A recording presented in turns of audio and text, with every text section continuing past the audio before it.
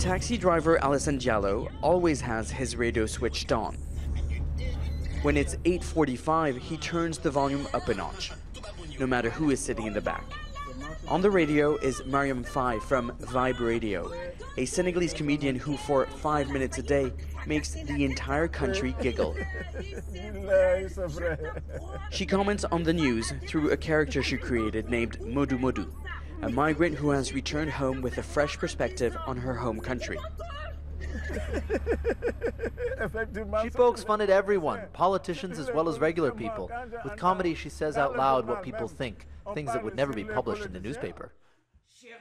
In the studio, Modou Modou speaks with a thick French accent, mocking the former colonial power France and the French.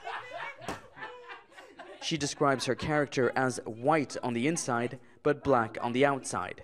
It's Valentine's Day, and she's challenging the way men court women, paying for dinner in exchange for love or more. She goes further, criticizing polygamy, which is common in Senegal. She says the practice has nothing to do with religion, all with good humor, of course. It's an uncomfortable conversation on love, sex, and religion that has the studio and listeners outside in hysterics.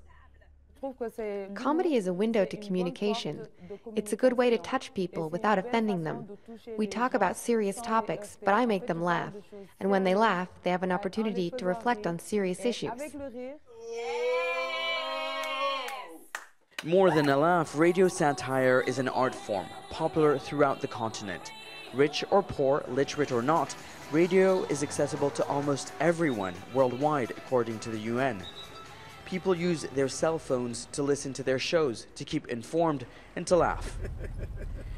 This is part of a long-standing tradition of using comedy to resolve conflicts and to release tensions. It's gained momentum through radio, and it's unlikely to disappear anytime soon. Long after the show is over, something about Miriam's words struck Diallo and got him thinking. A brief moment of silence before he switches the radio back on. Nicolas, Haque, Al Jazeera, Dakar.